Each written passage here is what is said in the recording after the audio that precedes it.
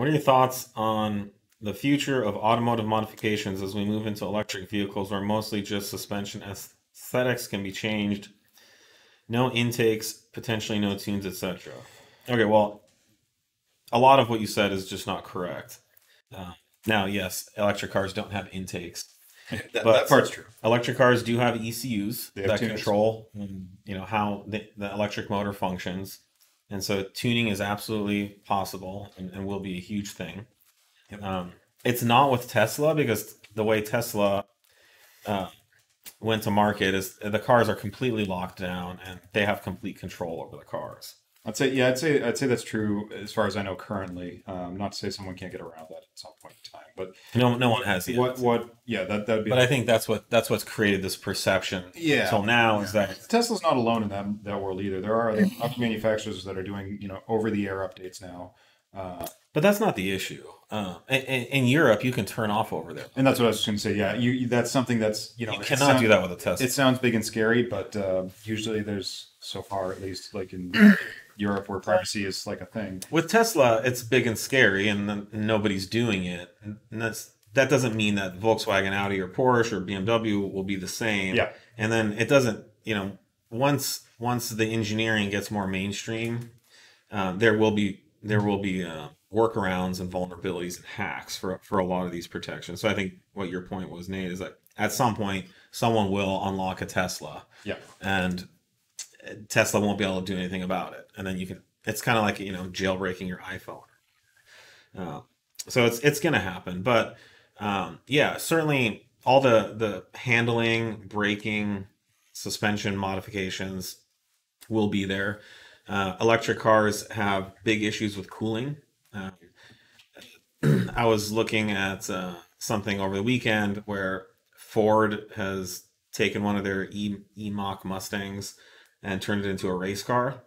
And the radiators in the front of that thing would make any internal combustion engine jealous. There was substantial, uh, big, thick, full like Chevy 350 radiators in the front of that thing, and that's just to cool, the voltage controllers and inverters and the battery Battery pack packs. Yep. and the motor itself. So there's a ton of cooling required. And the amount of power that the battery packs can generate is directly related to heat. The amount of power they create is related to heat. So there's a lot about electric cars that you don't know yet, that we don't know yet, that um, will be coming. But those cars will present plenty of opportunity for modification, Mhm. and we're 100% prepared for that. The reality is, internal combustion is going to dominate vehicles and performance for certain for at least another 5 or 10 years. And you'll start to see manufacturers adding more models, but the volume of cars they sell, internal combustion will still be huge. Not to mention all the cars on the road. We just bought a brand new Audi internal combustion vehicle, Yeah. and those will be selling for at least 3 or 4 more years. And then those cars will be on the road and being modified for the next 5 to 15 years. At least, right. So 034 Motorsport and the companies that compete with us, we will be heavily focused on internal combustion engines for at least another 10, 15 years. But we will start adding You'll see electric more and more products yep, as well. You'll see more and more electrified products coming. So we have a little project in-house to GTI-ify an e-Golf. And that's going to be a really fun project. We're basically going to make an e-Golf, handle and have the performance of a GTI, but with the electric powertrain. So there's some fun stuff coming. I don't buy into that it's the death of performance, it's the death of automotive. Electric cars will be and can be exciting. They already are.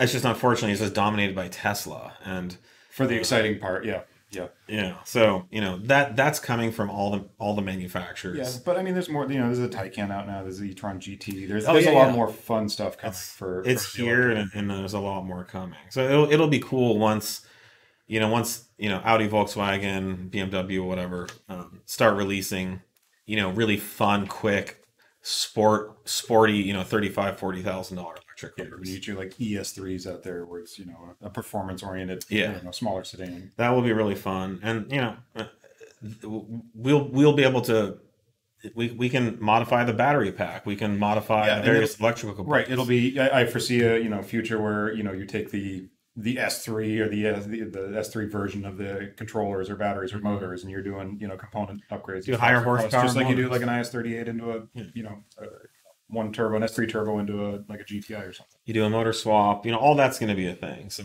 don't discount all that stuff. The biggest issue is you might electrocute yourself. So That's a challenge. be careful with that. Yep. There's some new working measures that are going to become normal. Mm-hmm.